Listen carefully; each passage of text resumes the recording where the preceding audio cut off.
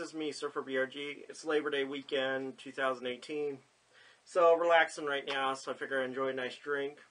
So, in this review, this Surferbrg short, the label's kind of covering it, the price tag label, but I am trying Sioux City Sarsaparilla.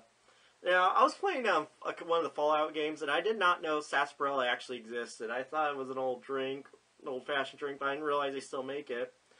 And basically, it's supposed to be the granddaddy of root beer, is what I guess what they call it. So, I've never had sarsaparilla, except I was laughing when I played too much Fallout, New Vegas, I think it was, and I saw this drink on there, and I'm like, is that drink real? And I looked it up, and I'm like, oh, it does. So anyway, I figured I would, give this a try. Pull out it's twist, but do the bottle cap. Sarsaparilla. Ooh. Oh man, that smells good. I guess it's pretty much a granddaddy of root beers. So I like root beer a lot. So first time trying a sarsaparilla drink for the first time. So let's give it a try.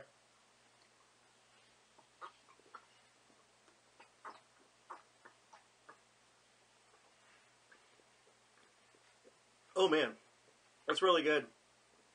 Carbonation part isn't the problem. The flavor is just right, balanced.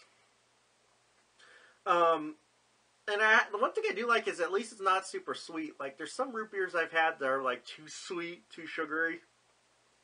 But this one's not, like, super sweet. And it's probably because it's made with cane sugar, so they're not using the artificial stuff. Yeah, there's not many ingredients in it either.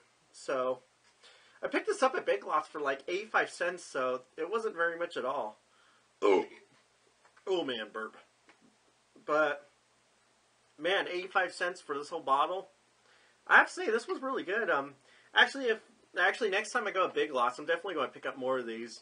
And I would definitely drink this or buy this again. It's really refreshing, relaxed. It's not super sweet. It's pretty much a root beer, except it's not super sweet, which I like. Because there's some sodas or soft drinks I've had where they're like too sweet, too sugary.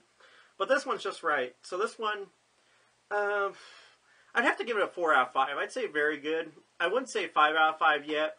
I'm pretty much going to go for a 4 out of 5. Main reason was, I did like the price. It's cheap. It's really good. It's not super sweet. My only issue is it depends on where you shop for it. Like, not all places might carry it.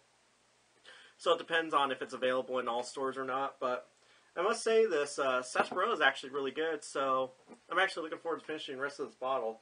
So anyway, hope you guys enjoyed the Surferbrg short. And see you guys in the next one.